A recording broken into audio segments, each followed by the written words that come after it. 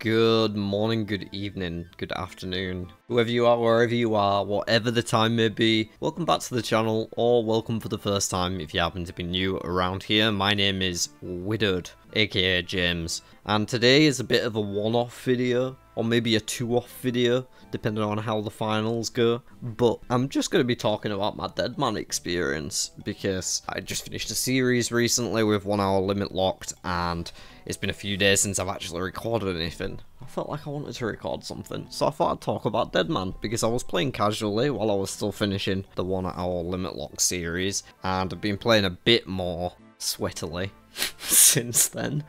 So yeah, I've spent the last couple of days playing a lot of Deadman, and I thought it made sense just to tell you guys how I've been doing, what I've been up to, and how we're getting along and looking prepared for the finals. I'm pretty happy overall with how I've done. I'm not a PvP player, if you're not familiar with me. I'm very not that type of person. Like, I just don't enjoy killing people. As an introduction, I killed one person this tournament. In level 50 Wilderness, somebody logged in under me with a star sword and no gear on, and I thought, it's Deadman, I have to. And I felt awful about it. I apologised as I was doing it. Dude didn't even try and run, he just punched me and like sat there. I killed him with my MSB, and I felt terrible about it. And then the loot key was like 13k, so I didn't feel too bad after that. But yeah, so that's how I feel about PvP usually. But that's when you catch someone out in the wild. The finals is all about PvP, and I'm excited for that, because it's like going into an LMS game. I like LMS, I just don't like PKing. So we're going into a finals tomorrow, or whenever it is. I've no idea what to expect, but this is how I'm set up. So I guess we'll look at the stats first. I'm going to do a bit more training on my attack levels, and possibly splash some more magic levels, maybe get some ranged, just on random shit in safe zones. I'm basically not leaving safe zones at this point, because I've got too much worth cumulatively between my bank and my inventory right now. I mean, I did clean up my bank today, so it is like very clean at the minute, just with what I'll need for tomorrow. But yeah, this is the setup we're rocking. So I've got the Arims, the Guthan's helm just as a flat tank helm to use in these boots, just as the boots we're using. Dragon gloves don't have barrows because we're not in the top bracket. I am in the 91 to 110 bracket, so that's where I'm wanting to stick right now. I think I'm 106. Yeah, so I could still get a few more, fair few more attack levels or strength or defense even before like I would be in danger of moving up. So I'm probably just going to be AFKing random things in safe zones until the servers die at 12 hours from now, or 12 and a half hours from now. But yeah, I'm not going to be going up above 110. I'm sticking in this bracket. It's the bracket that I wouldn't have time to get high enough to make it matter. So, but I could get some more melee stats up to at least like 85s, and I definitely intend to. I just wanted to be like at the bank so I could show what I had and stuff. The gear, yeah, we've got the Arims, the flat stuff that we're using in all styles, like Fury. I'm going with the Fire Cape, I think, because I don't know how important an Avers is going to be. It's only a tier 2 Avers, so it's not that good. And like, I don't care how many arrows I save, right? As long as I don't run out. And I think with 600 dragon arrows, I should be okay, because I'm not going to be using range that often.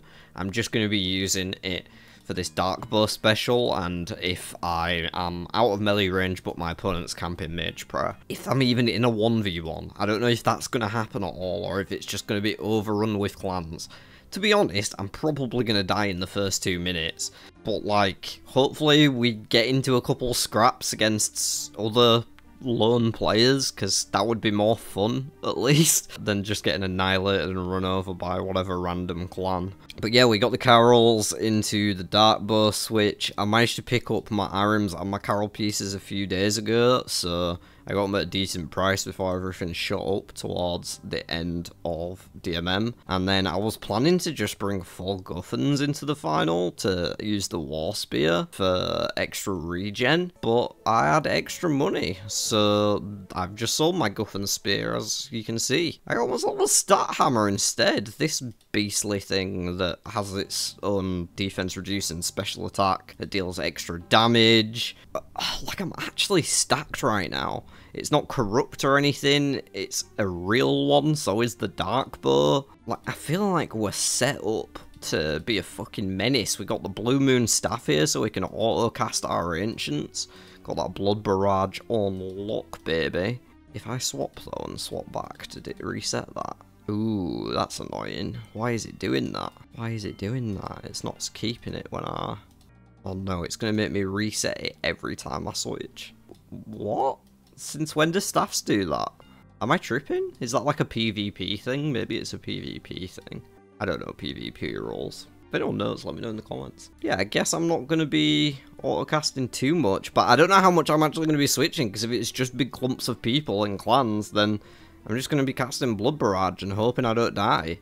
That's what's going to carry us a lot of the way, and that is why I'm using the relics I'm using as well, so let's have a look at those. Okay, we've gone with Arcane Swiftness for an extra 1 tick speed on the mage attacks, which will make those blood barrages come nice and quickly. Same for the ice barrages if I do need them, and I'm carrying plenty just in case. We got Restoration for an extra 10% heals of damage dealt, minimum, like, it's rounded up, so if I deal 1 damage, I heal 1 hit point. Anywhere above 10 to 20 would heal me 2 hit points, etc, etc, so it's pretty nice, to be honest. I had this on since like day 4 or 5 of Deadman, whenever I could afford it, and it was like 2 mil at the time, and yeah, it's just amazing. Can't go wrong at all. It's going to give me extra heals and sustainability, which I'm hoping will be an edge that will let me like outlast some of these fights if I do get into scraps. I really hope it's just like a big LMS game and I can find a couple of individual fights without just getting stomped on by a group of people. Maybe I'm like tripping to expect that,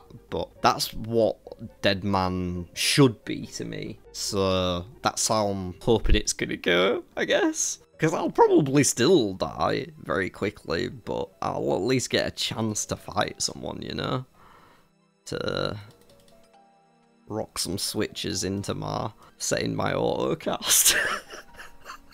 Oh, this is gonna go tragically. But overall, the tournament's gone very well. I'm gonna put some melee gear on it and just go and hit some things so that I am not wasting my time while I ramble about what I've been up to through the tournament. So we're gonna go with Swashbuckler and Barrows to get extra 1 tick melee speed, and Barrows will stop our gear from degrading, so we don't have to worry about that while we're just dealing with whatever dweebs we're dealing with. Gravical, super combats, we got plenty. Okay, may as well just take those prayer pots as well and slap piety on. Gonna be using restores and overloads tomorrow, so these are just free resources basically. So for the past couple days, I've been making a lot of money from just alking at the GE. The sigil of the Alchemaniac is honestly busted. It's just nuts.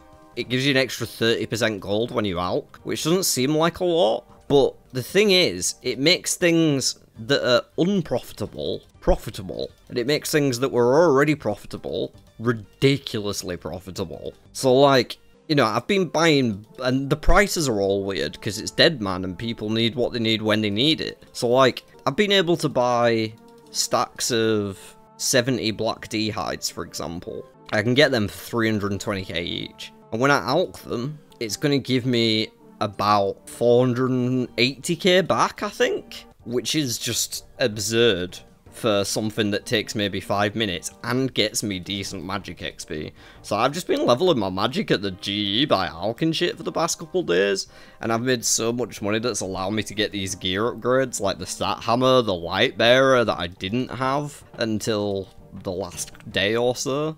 And yeah, that's been super nice. And I've just got extra supplies as well. Like, I just made sure I stocked up on runes, potions, food, everything that I might need if I do survive a couple fights and, you know, make it to a bank somewhere where I can restock, then I'm hoping that might help. I'm planning to take a looting bag with me as well, filled with some sort of supplies in case, so I can destroy it mid-fight if I really, really need the extra resources. Yeah, things are looking decent. If it wasn't for the knowledge that I'm probably just going to get stopped by a clan, I'd be feeling confident. Not that I'm a good PvPer either, but just from how I've got set up, feels like we're in a good position. I don't know, let me know in the comments if I'm actually a massive fucking loser. and I look like the biggest noob ever with my fat dad bod and my big hammer. I don't know, I feel like a fucking king. Look at all these bones. Actually, I should probably be taking these. I can get extra prayer levels. 68 XP per bone, 1,170. I think we can do it, folks. I think we can get to level 79 at least. Look at all these bad boys on the floor. Anyway, I don't really know what the point of this video was, besides what I've already said at this point. Oh, I guess I was going to talk about what I did through the tournament as well, yeah. Because I've only started Alkin recently. Before that point, my main moneymaker has been Perilous Moons. Actually, let's go look at the log, because it's almost completed. Crazy. Look at that. 47 chests, 2 pieces missing. The Blood Moon chest and the Blood Moon helm. Everything else I had one of. And let me tell you, the uniques weren't even the best part about this. The resources were crazy. Low-level herbs were worth so much this Deadman, because everyone wanted to train their herb lore levels up for things like Chambers of Xeric, or Perilous Moons, or just for the Blighted Overlords, or for whatever.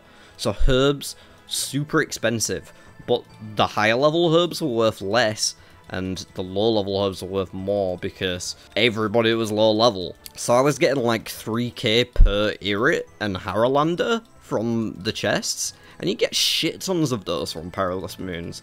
On top of that, we got water orbs going for 4k a pop, because people want crafting too for some absurd fucking reason. So that was making me absolute bank just from the resources. Even soft clay was going for like 450 GP each, and you know, you get it in stacks there. Basically, all the shitty resources that you usually get from moons that you're like, oh, why is this even in my inventory, were making absolute bank through this tournament. And I was chilling there because I had my restoration on, I had my Sigil of the Barrows and my Swashbuckler on. Basically the exact same setup I'm wearing right now. And I was using a Guffin Spear as well, so I was always full health, and I didn't really have to eat at all. So I always had a full inventory of food and potions on me if someone found me. It was just, like, super chill. I got to run around, kill moons, get uniques every 5 chests or so, and reaping rewards even when I wasn't from all the other random shit. I think one thing, like one reason I wanted to go there was because it's new. Not because, oh, it's new content, yay, because I've done shit tons of moons. Like, I'm very familiar with it at this point. There's a hit points level. Love to see it. Do I actually need attack XP? Yeah, and defense after. But because it's new, less people know about it. It's a less popular area. And like, that'll only be the case for so long. But I think one thing about PvPers in particular is, about PKers, the types of people that are gonna be hunting people down on Deadman worlds, they don't like learning new PvM content.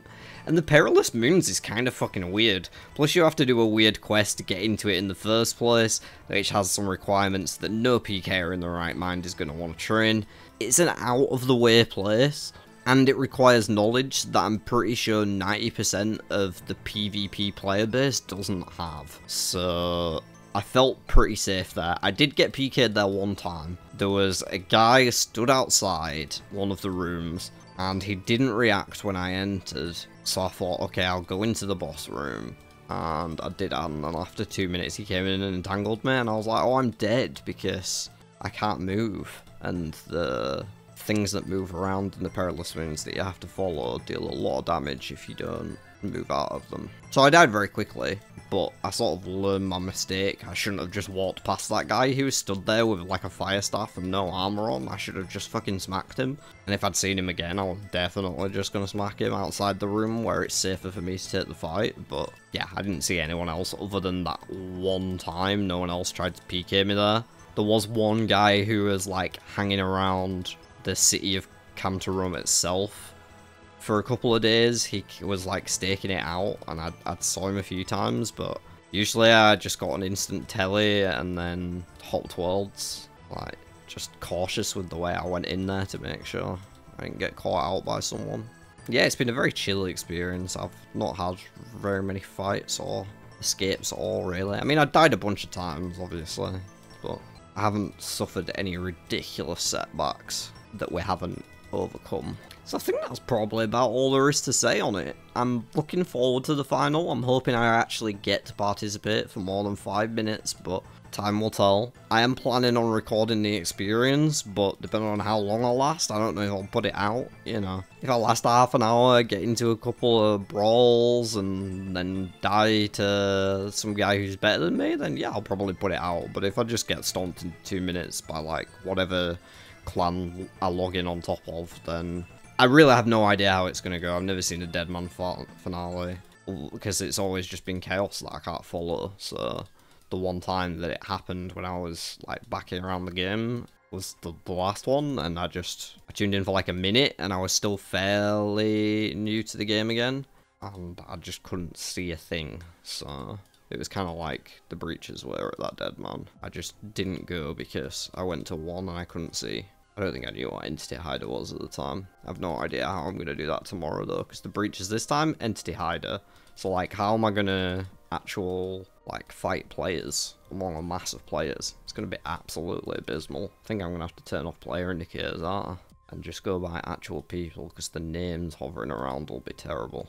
But yeah, if any of you have any tips for me going into the finale from experienced seasoned Deadmanners, please feel free to leave them. I will read them all and probably still just die anyway. I've had a fun time. I managed to get my 30,000 points, which is what you need for all of the rewards, so I will have a nice mage cape on my main Iron Man account after this, with the Deadman skull on the back, as well as all the other rewards for whatever the hell they're worth. Let's be honest, we're all only here for the cape. Hope you all enjoyed the video. Leave a like if you did. Feel free to roast my fit in the comments, and I'll maybe see you in a couple of days once the finals happened, if I have anything decent to show you. Otherwise, it'll be a few more days from me before I'm back with another video, which will be either Wild West or RuneScape party related. Haven't decided which yet, but I figured it was no point, like, working on a new series until Deadman wrapped up. But thank you to the 2 people who donated bonds towards the Wild West as well. I've got those both on the account. I mean, you guys know that because you traded it over to them. But yeah, shout out to the people who donate bonds. I'm going to stop wittering. Hit the subscribe button if you haven't already. I'm a beast, you're a beast too. Let's all be beasts together. Is that a thing? I'm not going to say things like that. Why did I say that? Is this what Deadman's doing to me? Making me say words like beast? I'm actually like losing respect for myself the more I open my mouth. Look after yourselves. Be lovely to one another. I'll see you on the next one.